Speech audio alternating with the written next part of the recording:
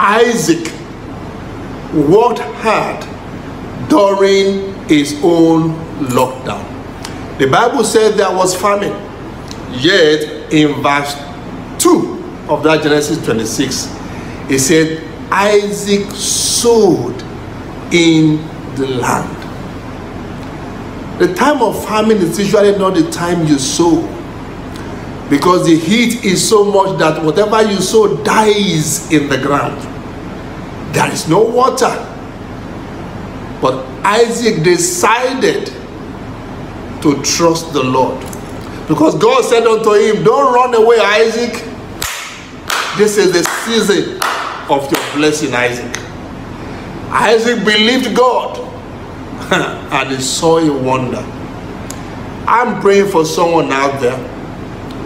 As you take this word of God and you run with it, may you experience the blessing of Isaac in Jesus' name.